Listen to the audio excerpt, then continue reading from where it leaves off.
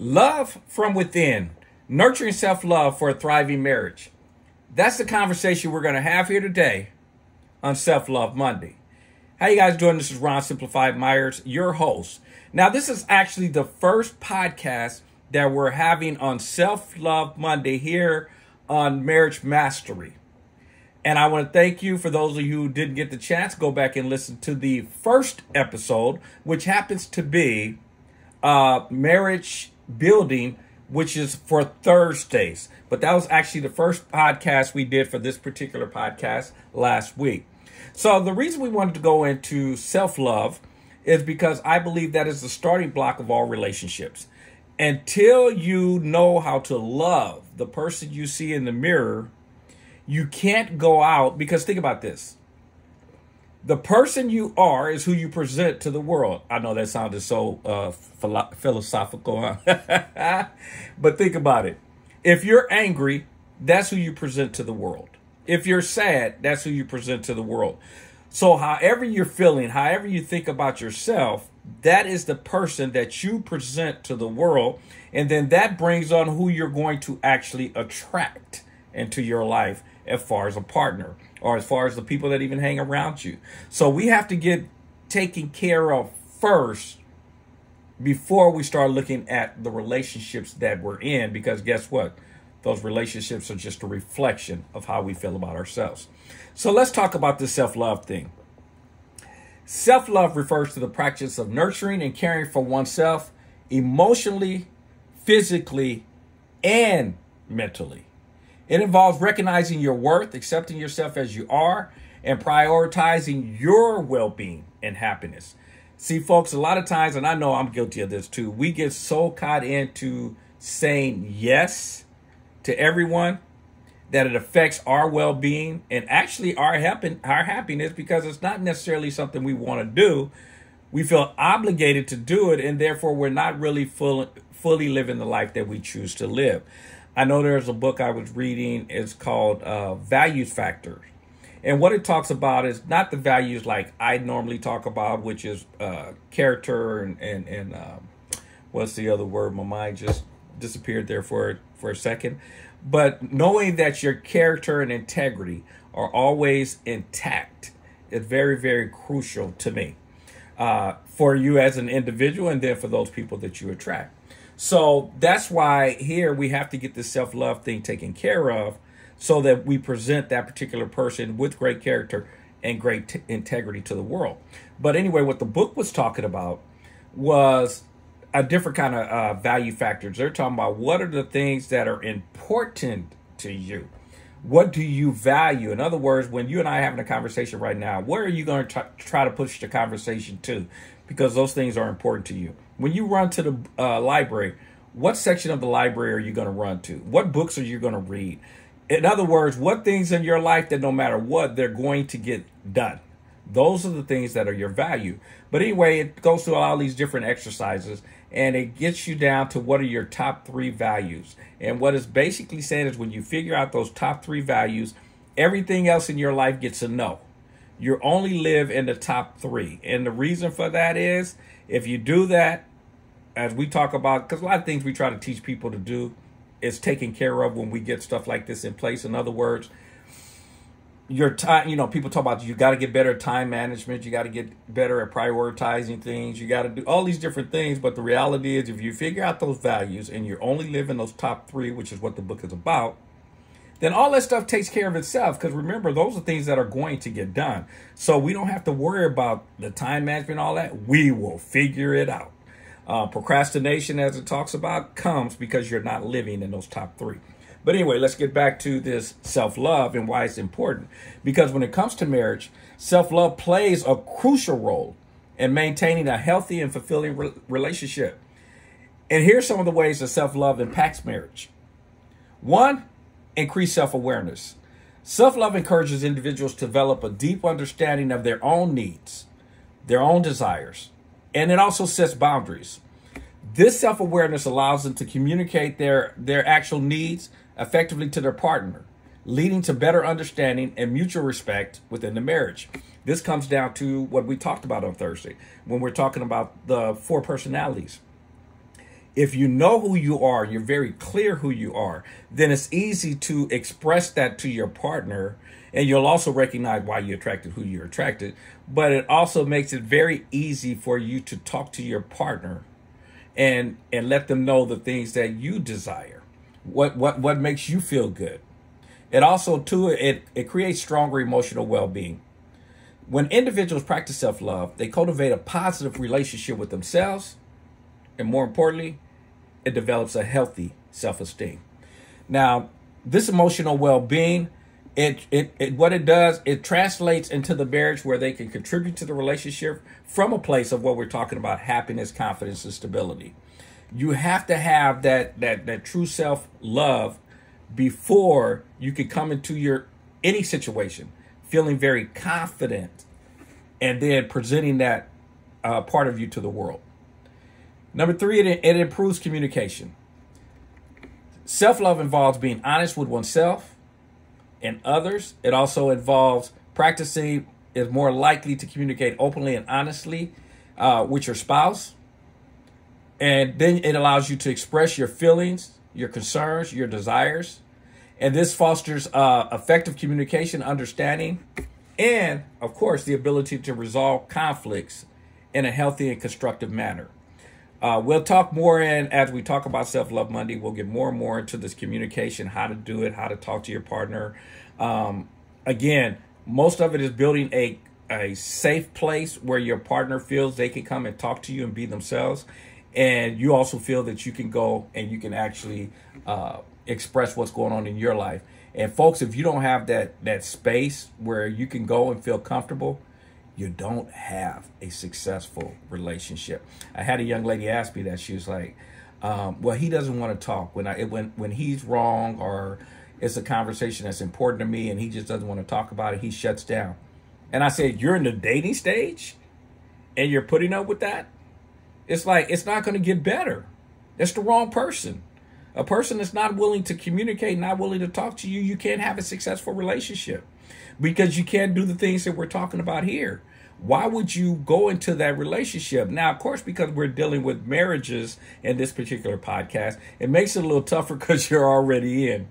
But you have to be able to get your partner to start opening up and having these relationships, these conversations.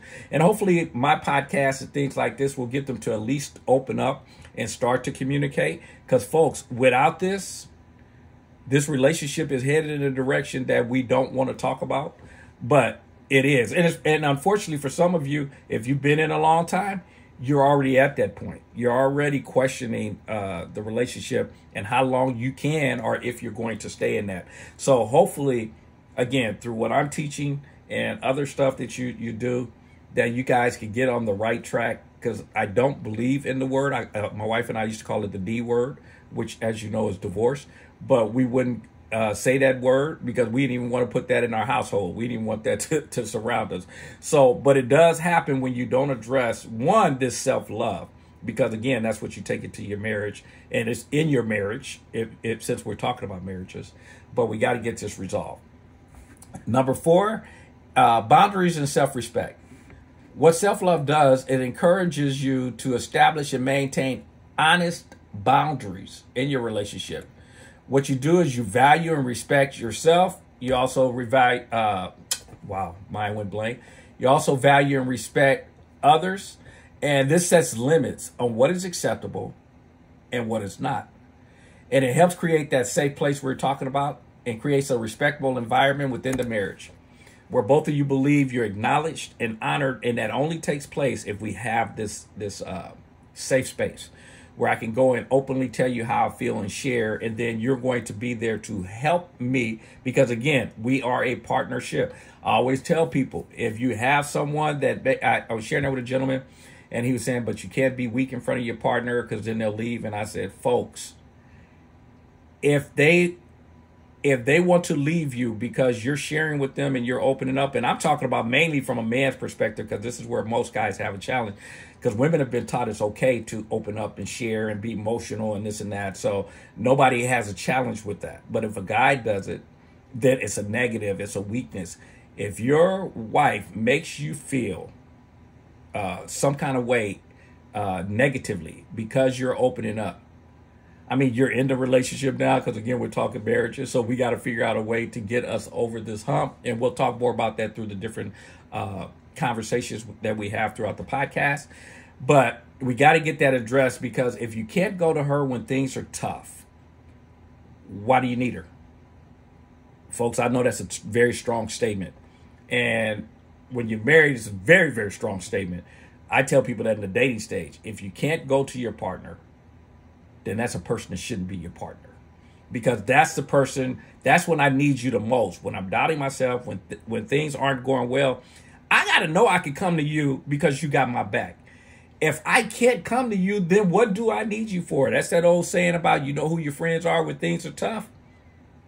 Folks, no relationship is this more significant than in your marriage. If I can't come to you when I'm doubting myself, when I'm down, and knowing that you got my back, when your guy comes to you, if he cries and tears in his eyes, and he's saying, I'm doubting you, you got to be able to say, baby, I got you. We're going to make it through this together. And he's got to have enough self-love and respect for himself that he knows, and confidence in himself, that he can go have these conversations and have that safe place where I can open up. And you have to allow that to take place in that relationship, or you don't have a relationship. So anyway, number 5, we want to talk about what it does. It creates less dependency on the partner for happiness. I always laugh when I hear people talk about this. I had a young lady tell me that. She said, well, he doesn't make me happy. I said, that ain't his job. And her mouth kind of dropped open. I said, couldn't he do everything you asked him to do and you still be unhappy? And she said, yeah. Because he doesn't control your emotions. He doesn't control your happiness. Only you get to do that. So quit trying to put this pressure on others. That's why we have Self-Love Monday, because we're trying to teach you this is something you have to do. This is not someone else's responsibility. You shouldn't be looking for other people to help you become happy. Only you can do that. Now, that's not saying you shouldn't have a partner that's participating, doing the best they can to make this relationship flow and to bring joy within the relationship. Folks, that's two different conversations. But I'm saying they are not the reason that you're happy. Only you can make that decision. So when you practice self-love, it creates also a self of fulfillment and happiness, again, within yourself. And you understand solely kind of what we're talking about. It's your responsibility. You have to take responsibility for your own well-being, and it reduces the burden on the marriage, and it allows both of you to focus on supporting and enhancing each other's happiness rather than relying on each other for it. Number 6, it talks about role modeling healthy behavior. See, what self-love does is sets an example within the marriage. When one partner practices self-love, it encourages the other to do the same. Just like with children, they are watching what you do. And unfortunately, if it's not good, then unfortunately your kids have bad habits. I've always laughed when I hear parents ask, where did their kids get cussing from? And then you listen to them and every other word out of their mouth is a cussing word. And I'm like, I don't know. I have no idea where they got that from. See, folks, you are that reflection. Be that when it comes to self-love. Show that reflection inside your marriage so that your partner will grab a hold of that and help them if they're weak in that particular area. Because remember, as I talked about before, like we talked about third gen and fourth personality, if this is your strength, is the self-love, then that's the thing you bring to the relationship to help your partner get to that level, and it makes both of you strong. So what it does, like I said, it creates a positive cycle where both individuals prioritize their own well-being, and that in itself contributes to the overall health and wellness of the marriage. Because if both of you have self-love, folks, do you understand? And we're not looking for the other person for that to fill that void. Do you understand how healthy that is for a relationship and how strong of a relationship that we can create? So that's really the whole point of Self-Love Monday. We're going to dig deep into these different topics, show you how to make these things a reality, to where you truly, truly love the person you see in the mirror. And a lot of that real quick, because I don't want to get off the podcast where people say, okay, that was cool, I heard what you said, but how do I get to self-love? What you do is, first off, listen to the things that you're saying when someone says something to you. Listen to those thoughts that pop into your head. If somebody says you have a nice shirt, how do you respond? Do you go, this old shirt? Instead of being able to say thank you and be able to accept the compliment, be able to recognize that shows in itself that we lack self-love, the way we feel about ourselves. We can't even take a compliment. So again, we'll get into all this stuff a little deeper in other podcasts on how to make these things a reality. But the first thing I definitely want you to leave with today is understand, listen to the conversation. When people say things, you know what's going on, because what is the first thought that pops into your head? And if it's negative, then we know it's something that we have to address. We have to rewrite what you guys may have heard me say before. And if you haven't, you're going to hear me talk about all the time. Stories. It's all stories. Everything that's coming in your head is all stored stories that you have created from the past, or new stories you're creating from those stories in the past. And we have to get a handle on those. So anyway, listen to the thoughts when people say things to you, or the thoughts that you're having when you're just sitting looking in the mirror. If you say, oh man, you're so fat. Who told you that? According to who? And now you get to have that conversation. Folks, this is not saying live in denial and run around and you're very unhealthy and then you tell yourself, I'm not fat. Look at me. I'm slim. That's not the conversation that we're talking about. Self-love means I love me just the way I am, even if I feel like I'm overweight. But the reason that I'm going to get in better shape is not because I'm fat, not because people are talking about me. It's because it's for what's my health. It's so that I can be here longer. And I want to strive to be the best me possible. And I look in the mirror and I just say, man, I love you just the way you are. And that's why we're striving to get better. And we're going to get better in our eating habits. And we're doing that now. We're eating better and we're taking better care of ourselves. Why? Because it's what we deserve. You guys follow what I'm saying? The different conversation. And folks, it's not a story. See, the thing is, people will tell you to say, you're slim until you buy into it. Folks, your mind's going to tell you you're lying. We don't even need to have that conversation, but you can tell it that we're moving in that direction. And the key is, the moment you say it, you are moving in that direction. You just have to stay the course. So you're not lying to yourself when you say, we're making the thrives, the movement to make this happen right now. Because the moment you said it, you are making those movements. So you're not lying to yourself, and your mind can accept that. And let's keep moving along that path until we become the better version of ourselves, because we're always striving to get better. So I don't ever want to say you're at the best you, because you're always going to be striving to get better and better and better. That's what this journey we call life is all about. So I hope you guys got a lot out of this first segment. Folks, this is just the beginning. It's going to be an awesome journey. Send me comments, send me feedback, stuff that you want me to talk more about. Challenges you're having as far as your self-love, some examples that maybe you've worked through, because we can talk about those. Again, we're going to take the podcast live soon, hopefully within the next few months. I'll always keep you guys posted so when that happens. But in the meantime, we're covering the different topics that hopefully you can take and you can run and change your life forever. Because as you guys know, if you're not having fun, you should be doing something else. Take this and run with it. Learn to love yourself. Because again, and we've all said it, but do we believe it? And that is, if you don't love yourself, how can you expect others to love you? Because you're teaching people how to treat you based on how you treat you. All right, so I look forward to seeing you guys on Thursday, where we're going to also talk about marriage building. And we take from stuff like this to self-love, and that helps us build a stronger relationship. But on Thursdays, it's going to specifically be on different tools or different topics that we can use to build that stronger marriage. Just like Mondays is going to be to make a stronger you. All right, so I look forward to talking to you guys on Thursday. Practice the self-love. Listen to the conversation you're having with yourself. And let's go out here and become the best version of you. Why?